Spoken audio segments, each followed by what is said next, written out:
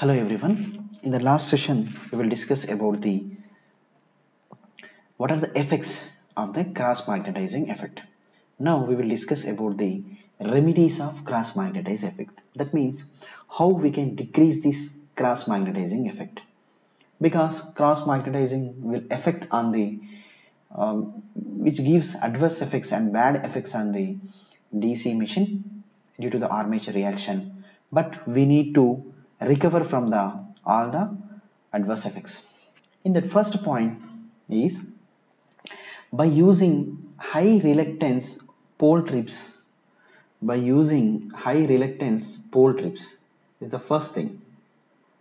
That means, that is, what is the meaning of introducing the rectangular holes under the pole shoe? So generally we have, this is the leading pole trip, the trailing pole trip. So trailing pole trip means, trailing pole means the resultant flux will increases. So in order to decrease this, we should add some rectangular, this is some rectangular hole. Whenever we add this rectangular hole, then automatically the flux flow will be decreased from here. Only the flux will be flows only this part, only this part. From this we can control the, we can decrease the resultant flux. This resultant flux will be decreased here.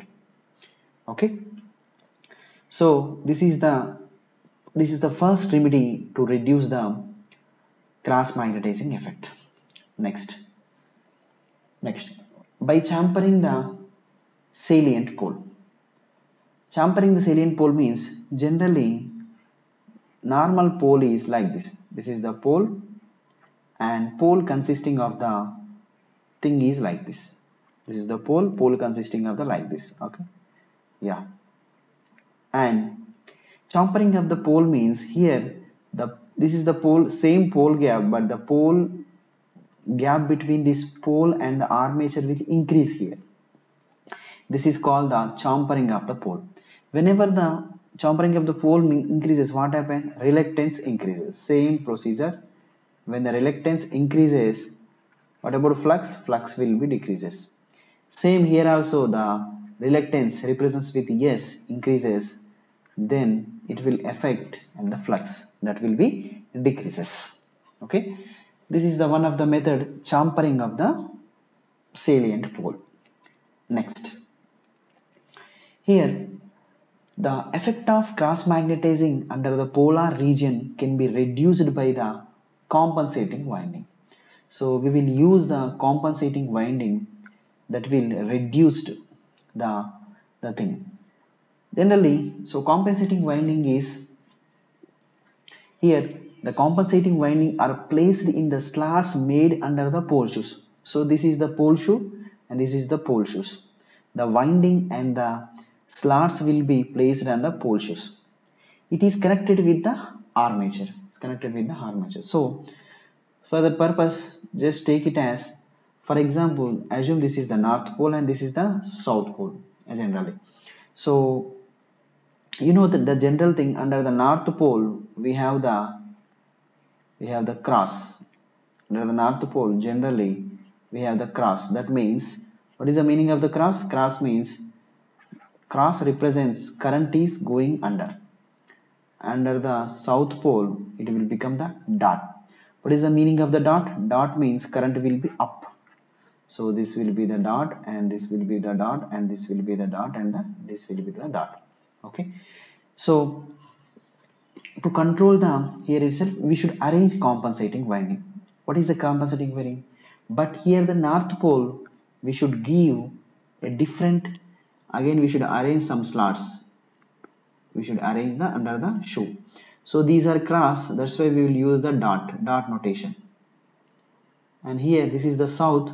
Under the south generally the dot slots are available. So but it opposite, you should give some cross slots. Then the cross magnetizing effect will be decreases. And the most important thing is how the flux, how the this armature will be, how the armature how this winding will be excited means, generally we have the brushes are available. So here the here it represents, it is connected in series with the armature winding. That's why if you take the winding is gives like this, and this winding is enters, and the same winding is connected through it, and this will be over. So this is the, we can take it as the armature winding. We can take armature winding. So it is excited by the armature winding. Okay. So this winding is the compensating winding. So if you observe here, this is the armature current. The same armature current flow in this compensating winding. Okay. So by using this compensating winding, so complete winding is the compensating winding. The compensating winding will decrease the cross magnetizing effect. It will decrease the cross magnetizing effect. Okay. It is in series with the armature generally. It is in series with the armature. Okay. So this is a very important thing. The most important thing is, generally we have the armature is here. Exact opposite winding is available across the shoes. Okay. Next we have the another important thing is there, that is compensating winding MMF is exactly the compensating winding MMF is exactly opposite to the armature MMF. So here we have compensating winding is there, winding it consisting of the MMF. What is the meaning of MMF? It exactly opposite to the armature MMF. What is MMF? Magnetomotive force. So MMF is equivalent of the EMF. MMF is very famous in magnetic fields, but EMF is very famous in the generally the EMF field, electric fields. Yeah. So it neutralizes the effect of cross magnetizing under the polar region. So that's why generally in the polar region we have cross magnetization effect that will be neutralizes. So that will be neutralizes, so effect of the under the polar region. But compensating winding placed in only large machines is subjected with the variable loads. But compensating winding you should apply only large machines, not for the smaller machines. Okay, only for the large machines. That machine must and should consisting of the variable loads. Large machines with variable loads. Okay, because when load changes, the armature current changes. Here what happens? Whenever the load is varies, then automatically armature current also varies. Okay, flux changes. So whenever the armature current varies, it is a process of cycle, then automatically flux will be varied. Okay, thereby statically EMF is induced. Whenever the flux changes, EMF will be induces. EMF will be induces. E equal to N into d phi by dt. Whenever this flux is varies, then automatically EMF will be the induces. Okay. If this induced EMF aids to the actual generated voltage, net voltage is increases. Here the EMF will be more. Already some EMF increases. Due to this, some compensating winding EMF, both EMFs will be added. The net voltage will be increases. So here net voltage increases. If this exceeds beyond a particular value, so if the value will increases, what happen due to the effect? Insulation will fail. That means mica insulation will fail. Mica fail. Thereby short circuit of the commutator segment.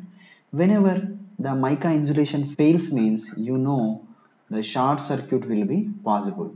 Short circuit of the commutator segments.